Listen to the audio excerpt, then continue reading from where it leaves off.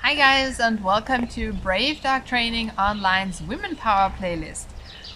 Today we're gonna talk about how to choose a dog training method that fits not only your dog but your own intuition. Have fun.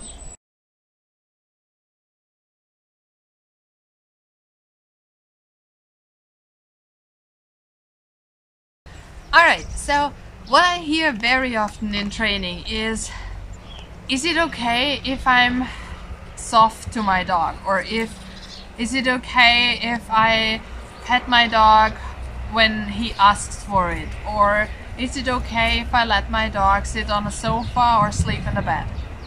And the thing is, when I started with my first dog, I believed what was out there.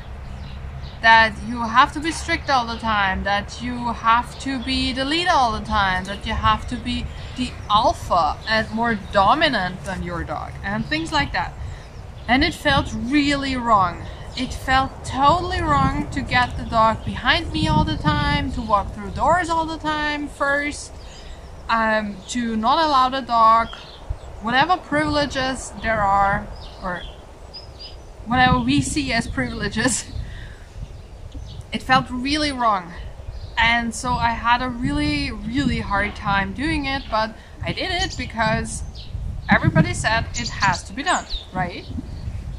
And then I had my first appointment with my first trainer, and she relieved me of all those things. So she showed me a completely different way of going at things and just teaching my dog the stuff I really needed, and showing me that it's not important what everybody does or what everybody thinks has to be done. What's important is what I needed my dog to be able to do, and what I needed from my dog in our day-to-day life. Alright, so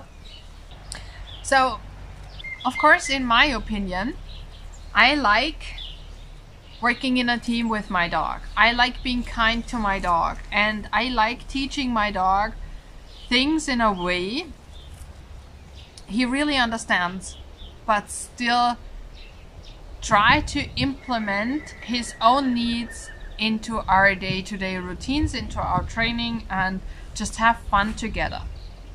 That feels right to me. And there are different styles, different training styles, different methods out there. What I can tell you is that punishment works and rewards work. Both of these huge camps work. You can pick and choose what feels right for you. What definitely is not true is that a dog is a pack animal. They are not. When you look at free-roaming dogs and street dogs, they build very loose groups with no hierarchy, no strict hierarchy. And there can be no hierarchy between two species. So a human and a dog cannot build a hierarchy. It's not possible. And knowing that was a real game changer for me, because it meant I did not have to be dominant all the time, because dominance is something we can just call it resource guarding and be done with it. There is no such thing as a dominant dog. It's not happening. Okay? So yes, you can be kind to your dog. Yes, you can work with positive reinforcement, with whatever tool you like and what is allowed, of course. We do not want to do anything abusive, right? Otherwise you wouldn't watch me anyway, so okay. But yes, you can trust your intuition.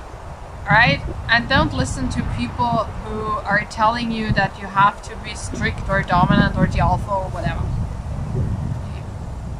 It doesn't feel right, and it doesn't feel right for a reason.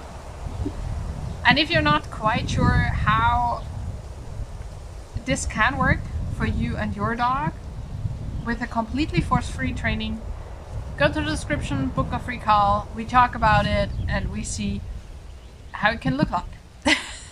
Alright? So, I wish you an amazing time training. It can be so much fun when we just take the pressure out.